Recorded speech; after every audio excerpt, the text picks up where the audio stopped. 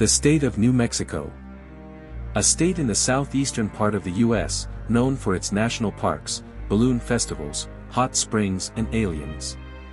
This majestic state attracts over 40 million visitors a year. It is also home to some eerie urban legends. Join us, as we learn about 5 urban legends from the state of New Mexico.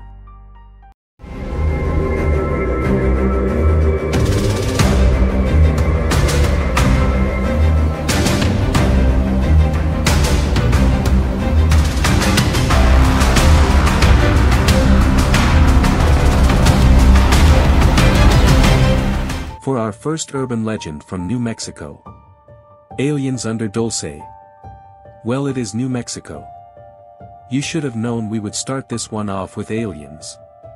According to legend, a secret military base lies under Dulce. This small town is on the Jicarilla Apache Reservation, next to the Colorado border. The base, believed to be located under Archuleta Mesa, is supposedly a joint human and extraterrestrial operation. Believers claim that, when relations broke down, there was a gun battle between the humans and aliens.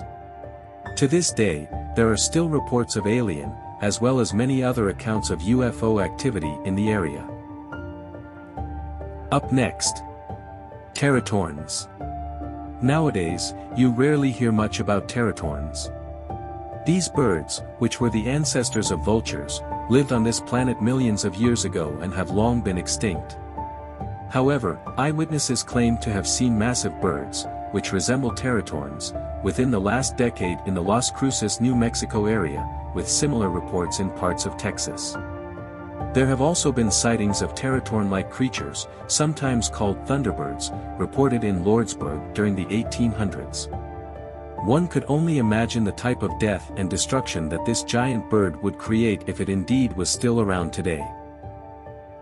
Next up. Urraca Mesa.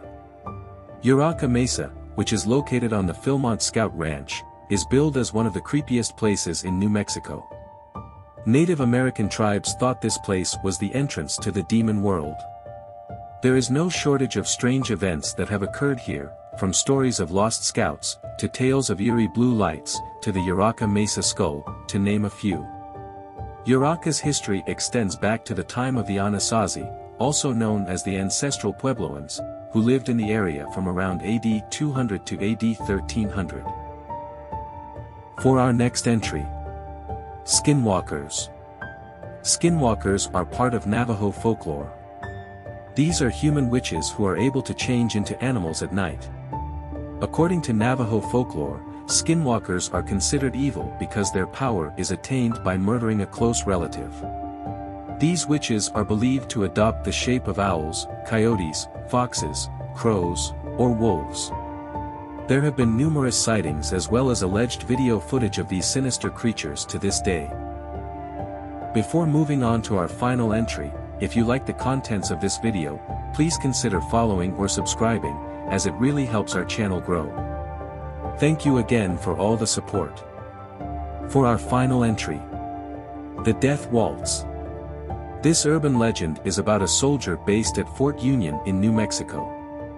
According to legend, he fell for a flighty, gold-digging woman, who agreed to marry him. When the soldier was sent out to fight the Apaches, she swore that if he died in battle, she would never marry another.